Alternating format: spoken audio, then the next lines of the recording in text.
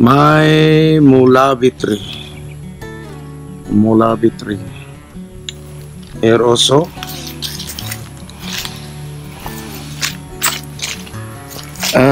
Molave Tree. This one. And the tuog. One tuog also here. One tuog. But it's branches here. It branch, 2 branches. I need to cut the other one maybe later on.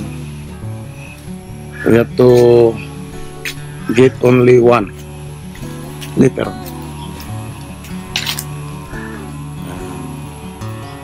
Hey guys, this is my Molave tree. Actually, I'm trying to get some seeds, but unluckily it fall down already. Now I do for we will cut some branches. I will propagate this Molave tree.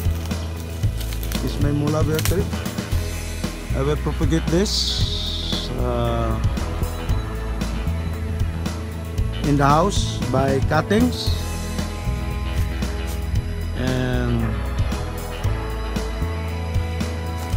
hoping next year I have lot of Molave seedlings. These are hardwood also. I have to border my farm here. That one you can see it is already bordered by some mahogany, but I want to replace that.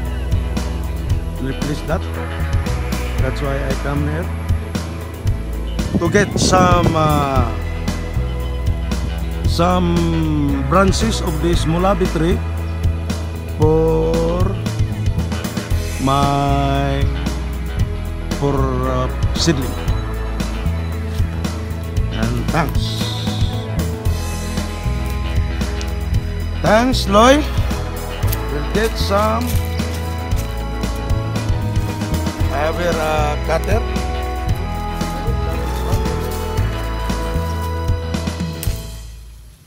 Cut this one.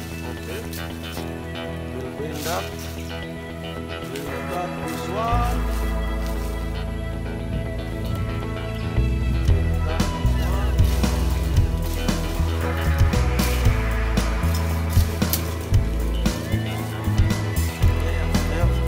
Have to bring that one, huh?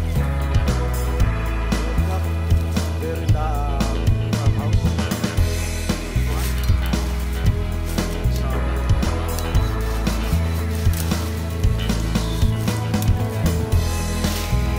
Dala ni Loy. Loy.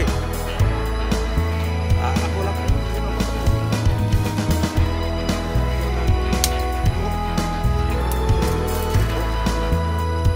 Loy. Ito na Loy. We can get some.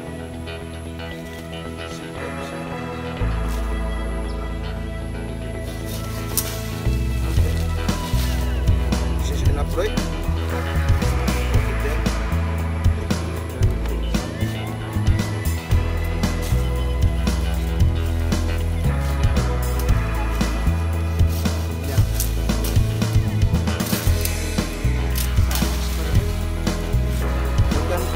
This one, like this, you can take.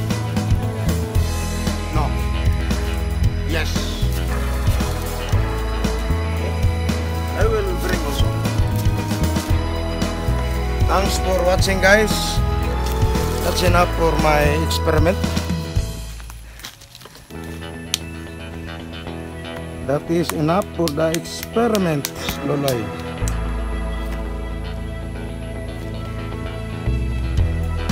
Thank you for watching, my friends.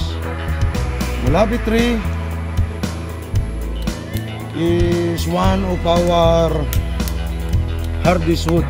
This one, my Molave. You can see, this is Molave. I have there also Molave.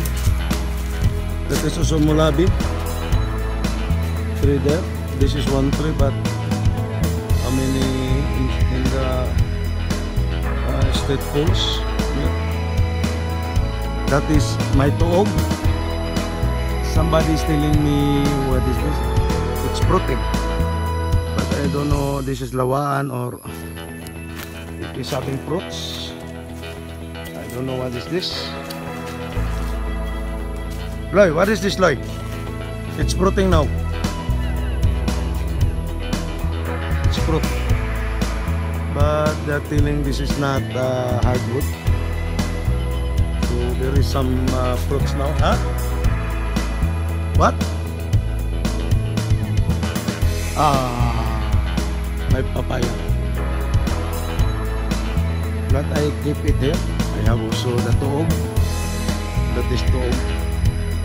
2, 3. Molave.